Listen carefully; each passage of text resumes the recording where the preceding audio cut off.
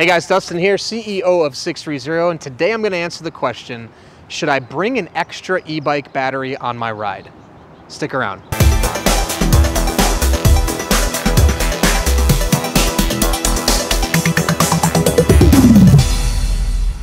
All right, so today we're going to answer the question, should I bring an extra electric bike battery on my ride? But before I do, hit the subscribe button below, stay in touch with us here at 630, be the first to know about all our new products, new content, and of course, giveaways we're doing for bikes, e-bikes, and accessories. Hit subscribe. All right, so e-bikes are pushing the limits of riding. People are riding farther. It's amazing. Someone that could be going 10 miles before is now going 30 miles. And something that's happened to me is I've gotten caught with my e-bike dying because I've tried to push too far. And so I'm going to answer the question, should I bring an extra battery on my ride?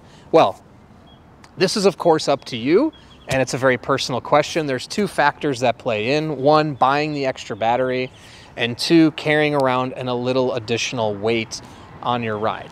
Now, in case of 630 e-bikes, like we have two here, our Every Journey e-bike and our Pave and Trail e-bike, our batteries are on the rear rack here, and it's very easily removed with a key right here.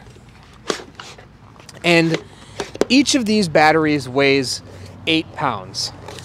And on our website, these cost $350. If you don't have a 630 e-bike, you can obviously check your manufacturer and see how much their extra batteries cost. I would say market range is going to be somewhere between $200 to $500, maybe as low as $150, depending on the capacity. Our battery right here is a 48 volt, 10.4 amp hour. This is to power our 500 watt e-bikes. Now, every motor is going to have a different battery size. Different, 500 watts have typical battery size, 750 watts. So you'll have to check with your manufacturer. But I would say if budget is no issue and you don't mind, having an extra battery on a ride is a great idea. Now, I would say this really depends on also the range you intend on going. The one thing I've ran into with e-bikes is sometimes you end up going further than you had anticipated because they're so much fun and they do a lot of the work that you can push much farther than you first had anticipated. So if that's something that happens to you frequently, definitely take the extra battery with you.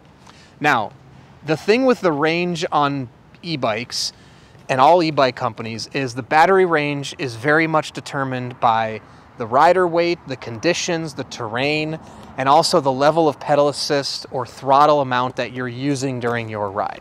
So, since there's no perfect science and equation to tell you exact range you're going to get on any given ride, if you think, this is my general ballpark idea, if you think you're going to ride close to 20 miles, I would say bring an extra battery with you on your rides. If you're not scared of making it or going far and having to ride back under your own power, then you never have to worry about having an extra battery, because the beauty of e-bikes is you can ride them as a normal bike. So you always have the option of riding home under your own power. Now, if you think you're going to be far away and you want to go, 20 miles out, and you want to make sure you have that battery juice to get you home, or there's a very large hill to get you home, or you have to go up to get home, carry the battery with you.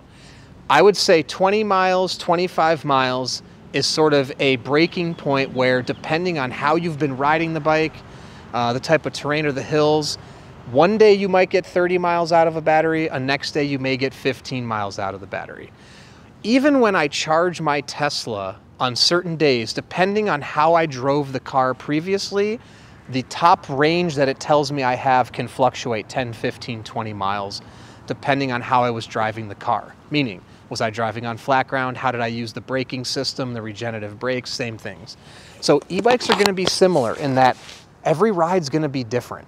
Now, of course, if you do the same route every time, you should be able to get the same range out of the battery. So that's another point, is if you're exploring a new route and you're pushing to about 20 miles, 25 miles, and you don't want to be left with electricity, yes, bring that extra battery. I think for the investment of $350 and the peace of mind, and now you've just doubled your potential range. So on a 630 bike, instead of talking about 30 to 50 miles of range with pedal assist, you're talking about 60 to 100 miles of range when you have 2 of those batteries. And full throttle, you're talking about, you know, as opposed to 15 to 30 miles before, now you're talking about 30 to 60 miles of range just using throttle.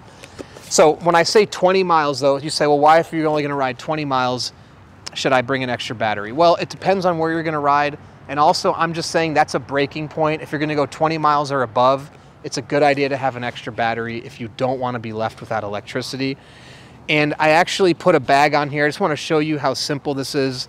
630 has a few bags that you can actually put the battery in, but this is 8 pounds. Now, for me personally, when you get the bike moving, and especially with the electric motor, this isn't gonna bog the battery down that much. Now again, the rider weight's gonna affect the bike more. So we do have a rear mounted bag that can go here. The battery can fit in that, or in this case, you can actually put the battery in here as well, and it'll fit right in the pannier sideways, just like that. And you can just close that up. And I'll just show you really quickly. And now your battery is in there, no big deal. And if you really wanted to be ambitious, you could fit 2 batteries in this bag. And I'll just show you, for me, honestly, it makes 0 difference in terms of my riding. I can't feel any difference at all. It feels completely normal. Especially when you have the pedal assist in, it feels just like nothing. So it's not going to have that much of a burden or a bearing on your actual feel of the ride. And then when you go to change it, again, it's very simple. Or swap batteries, you would just take it out, pull this out of the bag, and put this in here. And you're all set. So, my suggestion is buy an extra battery and have it on hand with you if you're gonna ride 20 miles plus or think you may go 20 miles or more on a ride. It's a huge benefit. The other thing too is it gives you peace of mind to go faster and take on bigger hills because you know you'll have that extra battery. So if you're scared to do a level assist pedal 5 up a big hill because you don't want to drain the battery, well, bring that extra battery, boom, you've got peace of mind. It adds a lot more fun and takes the stress out of everything. So, I hope that helps. If you have any other questions at all, please comment below or email us, the team at sixthreezero.com, or call us 310-982-2877. And don't forget, if you're in the market for an e-bike, visit our website, sixthreezero.com, and take our proprietary body fit algorithm. It's going to ask you some questions about your body and your life and recommend the perfect electric bike for you. In addition to that, we have a 90-day test ride your e-bike policy. If you don't love your e-bike, within 90 days, send it back, no questions asked, no money out of your pocket.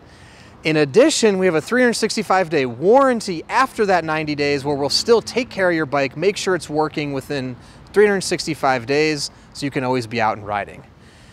Lastly, join our community, our Facebook peddlers group, and download our app. You can talk to other riders before you buy. You can ask questions, see how others are riding their bikes. In addition, you can track your rides on your app once you get your e-bike and compete on our leaderboard challenges weekly for giveaways of accessories, bikes, and e-bikes. In addition, on the peddlers group, you can make friends, post photos, and see how others are using their bikes. It's tons of fun. All right, thank you for sticking around, and don't forget, it's your journey, your experience. Enjoy the ride.